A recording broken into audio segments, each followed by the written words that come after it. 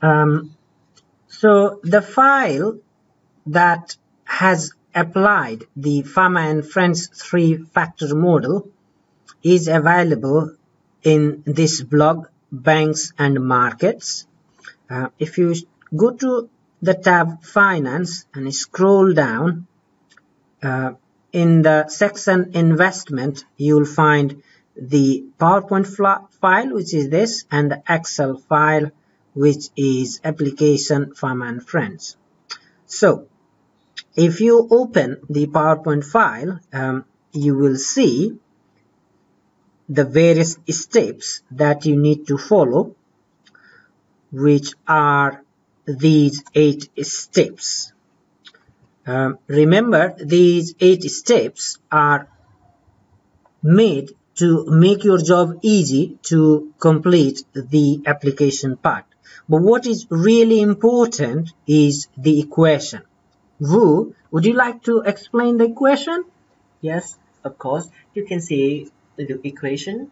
The first, the left side is the dependent variable, and the right side we have 3 independent variable, which is market risk, size, and multi-market value. So the third one is price to book ratio. Yes. The second one is based on market capitalization. Right. And this is from William Sharpe, the risk premium. Right. Okay, which then basically means you need data for these variables. Yes, we will got like 5 variables: move to market ratio, market capitalization, monthly stock price including dividend, risk-free rate of return, and market return. Alright, so in the application part then, you have all these data, but what is the nature of your data, Vu? Yeah, I have taken the FTSE 100 stocks in my sample, which is for the period 2009 to 2013. Okay, this is interesting, the 2009-2013 period. This is very interesting, because it is just after the last recession period.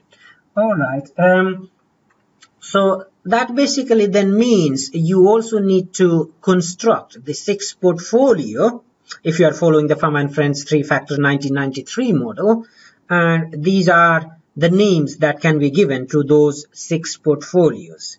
And then here the steps explains what you need to do, but we need to remember this formula. There are 2 important formulas which are available in these 2 slides. Vu, would you like to mention about this first formula? Yeah, this first formula, you have to calculate SMB. So it means it's average the return of 3 small portfolio and big portfolio. Okay, that's good. And then this is all coming from the market capitalization of a small, low, small, medium, small, high, and big, low, big, medium, and big, high companies. Yeah. Whereas this is HML, which is about price to book ratio. Right. And then we need to calculate this as well. So together, SMB, HML, and then the risk premium will make the 3 variables that is required, correct? Yes, correct. Okay, these formulas are also interesting for people who have not used Fama and French model before, so you can look into them. Now we will go to the Excel file where the application is conducted. Application is made for the data talked by Vu earlier on, which is for 94 different companies taken from FTSE 100 list of London Stock Exchange companies. Now, the small and big companies have been taken from those 94 companies, and as I can see here, there are 47 small companies and 47 big companies. Am I correct, Vu? Yes. Okay, and then would you like then to explain about these 6 different portfolios? Yes, 6 different portfolio are constructed based on move to market value and market capitalization. And for example, SL, it means small and low. It means like intersections between the book to market with this small group and low group. All right, then that basically means here you have these various variables which represents small low, small medium, small high, big low, big medium, and big high, and these are the total number of companies representing that particular variable, which you were able to identify by mixing up the small and big and the low, medium, and high companies. Yes. Okay, and what did you do after that? I think you wanted to talk about the risk-free rate, correct? Yes. The risk-free rate we got here is either UK Treasury bill 30 days. Okay. And why did you take UK Treasury bills there? Because we do for like British stocks. Okay, so because that these all are British stocks, the good, very relevant proxy of risk-free rate for British stocks would be UK Treasury bills, 30 days. Okay, that's good. And what is the next step then? I think you were telling about finding out the excess return. Yes. Okay. Where is that? You have calculated the excess return? Just before that, to calculate the SMB and SML, we have to base on these two formula, right? And so that means we have to calculate average return of each portfolio like this. So I calculated, you can see for the SL6, for instance, and you can see average return of all of the stocks in the SL portfolio, and then I will got the single return of each portfolio like SL, isn't it? Yes. So this that you have just highlighted in SL return basically represents the average return of all companies in that portfolio group, correct? Right. And this is what you have done for all companies in that portfolio, and then again you repeat the same process for SL as well. For SM, for HH, BL, BM, and BH. Alright, so these all 6 portfolios are there for which you have calculated the average return. Yes. Okay. And now we go to SMB, SML, and you see we got all of the average return of each portfolio, and now based on the formula we got SMB and SML.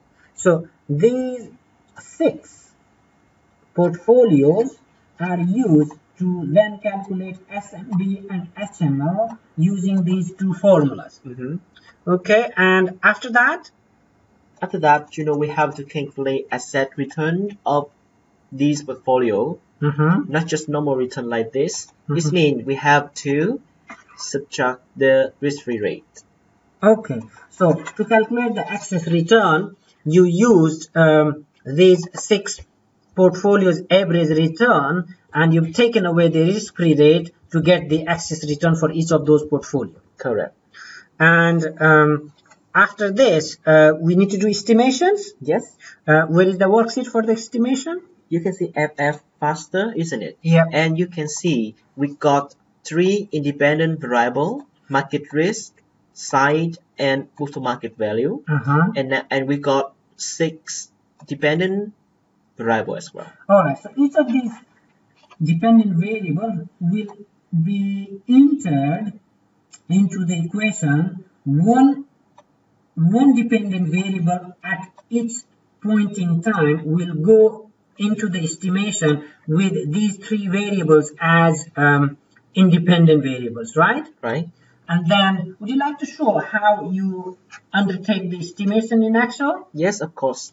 You can go to the data and data analysis, but sometimes you don't have a data analysis, and you can go to File, then Options, Add-ins, go, and now you click on the analysis toolbar. Okay. Okay, this is already. Yeah, already. I have so. Okay. Yeah, but thanks for demonstrating that. Yeah. Click on data analysis, and then you go to regression. Okay. and now you have to get the dependence and independence variable. Okay, so the dependent variable, you take the SL first, then yes. you got all the SL, yes, and then you click OK, and then you take the independent, in which case it's 3 variables, right? Okay, and then you take all of them, and then you want to find out the output of this estimation. Yes. So you place where you want the output to come, and then you click OK, and you get the results. Yes. Yes. Something just happened there, so which means basically maybe we didn't selected the range correctly. E1 to E61, which is correct, and B1 to okay, we should have only selected up to D61, and all right, and then the label is there, and this is done. Okay, overwrite is fine, and we got the result. Yes. And now you can look at the estimations, and here's some estimation we got. And to read this result, you can read here in the SEF, right? The coefficient of the SMB, SML, and market risk. But you can see we can see the p-value, this one and this one. We compare to the 5% significant value, and this one and this one is less than 5%. It means it's significant. Yes, which basically that means that these two variables are meaningful. Yes. Whereas this variable is not meaningful in predicting the stock returns. Right. Okay. But this one is just for SL portfolio. Okay, so which basically that means that for all the portfolio you can combine these results and present in a nice table. Yes, exactly. Okay. And furthermore, you can see adjust R square. It looks like 60%. Yeah. It means the model is quite good, isn't it? Yes, we may prefer above 80%, 90%, but this is reasonable. So yes, it's understandable that there is some prediction made by the model. Right. Yeah. So these various files are available in the Excel file inside the blog. So hopefully people will find it very useful. I would like to thank you very much, Wu, for doing this hard work and making this file available for everyone to see, learn, and benefit. So thank you very much, Wu, for this. That's fine.